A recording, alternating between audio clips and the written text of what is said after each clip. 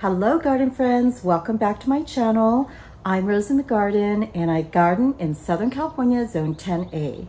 And it is a beautiful sunshiny morning here, almost the end of March. Can you believe? Just April is just around the corner. It has been raining. We've gotten, more rain this season, which is great for Southern California, very much needed. And I've been away for a couple weeks. In fact, I haven't been able to get out into the garden to do as many of the projects as I hoped to in early spring to prepare for spring and summer and all that goes along with that in the garden.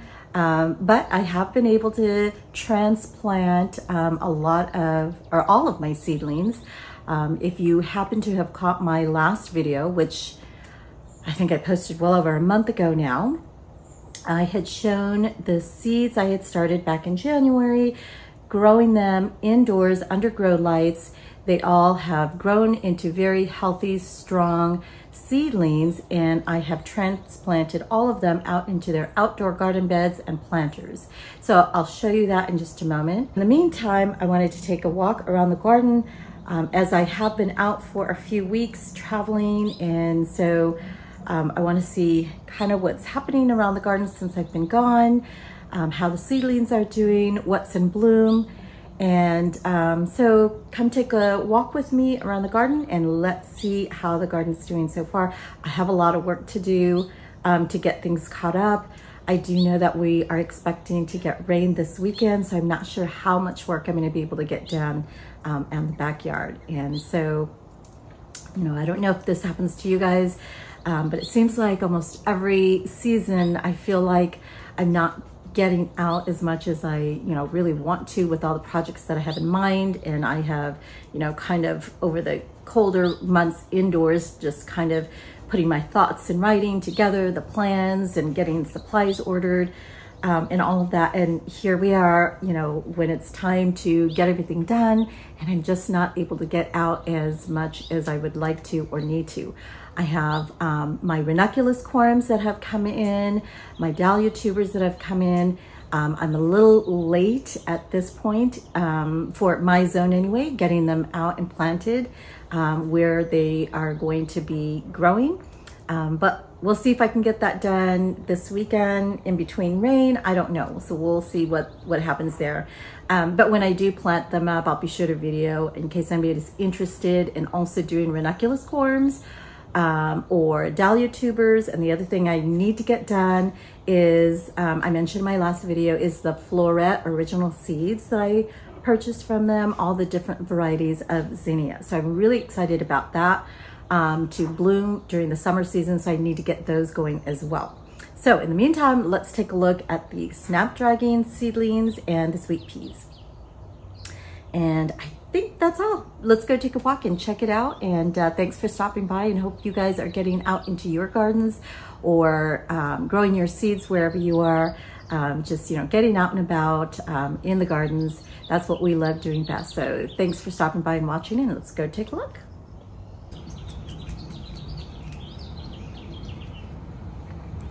Well, first of all, guys, before I show you the seedlings and start pinching, let's just take a look at how beautiful everything is looking when you don't look too close anyway. I mean, there's a lot of deadheading that needs to go on, but at the same time, there's a lot of color to be shown and shared as well. And the hellebores are in full bloom. Look at how pretty they're doing. When I left on my travels a few weeks ago, I think there were only 3 blooms, and now we've got quite a few there. Looking very pretty and showing off their color. So I wanted to show you that. And I guess let's look at the raised bed down below. So here's where I transplanted, as you can see, a ton of the snapdragon seedlings. I mean, I don't know, probably a couple hundred of them. I guess I need to count them. But let's take a look at how they're doing.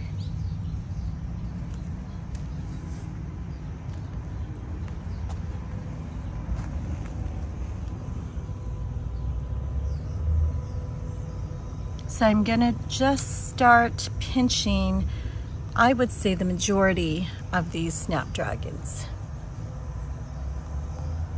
See how they do. So as you may know, pinching the tops of the flower seedlings when they're this young, when they have several, you can see several sets of leaves here.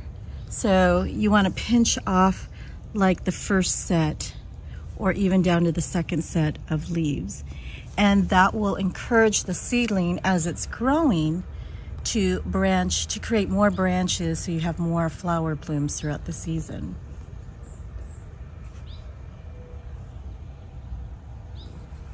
So let's take a look at the other seedlings in the upper patio area. These planters, so this is ornamental kale. They were just little tiny buds a few months ago. Now they're full grown. I don't know, I think I'm gonna just kind of plant them out like around the perimeter just to add some color back there in the green spaces. But I need to clear these 3 cedar boxes out. I will find homes for these other plants, of course, because this is where I'm going to plant up the ranunculus corms. So hopefully I can get that done this weekend. Okay, let's take a look at the seedlings over in this raised bed planter area. So these are just several more varieties of snapdragons here, and you can see they are very healthy, some of them with several sets of leaves. So I'm going to be pinching those tops off to encourage multiple branching and growth. All right. Anyway, let's get at it. Let's start pinching.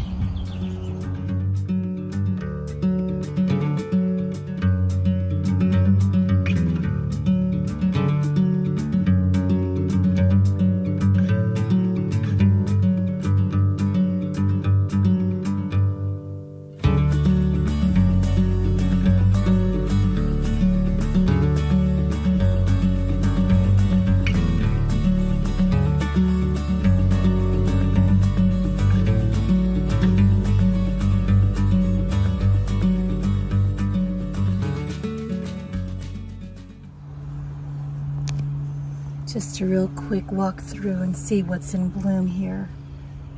The calibrachoas, pink lemonades.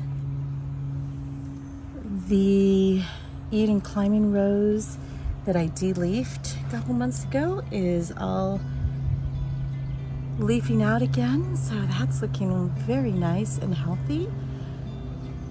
Ready to hopefully start forming some buds for spring and summer blooms.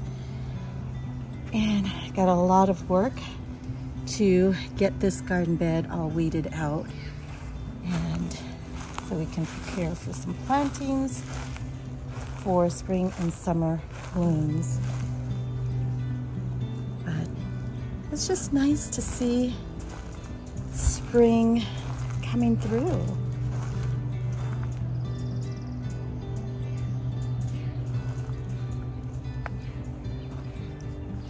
Of nice bloom surprises after some rain, sunshine, being gone for a couple weeks, coming home to some nice green lush plants and a few blooms here and there. I see a yellow rose over there, begonias, Africa iris, the bacopas, which I trimmed back a couple months ago, just kind of flushing out again here in the early spring. And this is one thing I didn't show you is I had my sister-in-law planted up my sweet pea seedlings back here. Forgot about that. So with the intention of, as they grow back here in this pot, they can start reaching out to this tree, the potato bush tree that got all cut back. And so I'm thinking the sweet peas can find their way to climbing up and using this as a natural climbing vine for them. So we'll see if that happens.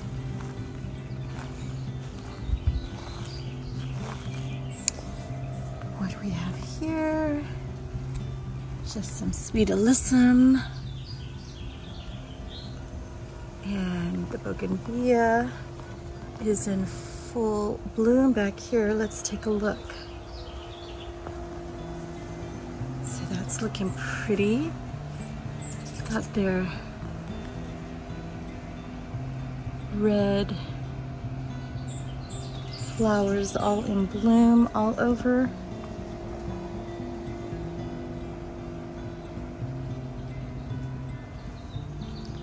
And then my secret garden that needs a lot of tending to. So I'm gonna work back here over the next few months probably to get this all cleaned up and planted in. We had a lot of tree trimming and cuttings throughout the last, when did they come? January, I think. So a lot of these trees, as you can see here, have been all cut back and bare. You could start to see some of the leaves blooming out on some of the naked branches. So that'll be nice in the spring and summer to start seeing these crepe myrtles start blooming out again. All right, guys, have a great rest of the week. I hope that I will be able to get back out and get my projects done, get the ranunculus corms planted in and the dahlia tubers planted in somewhere, and start, possibly start the zinnia seeds. So we'll see how much I can get done this weekend. And by the way, speaking of this weekend, I just can't believe how time just flies so much, so fast. But happy Easter, everyone.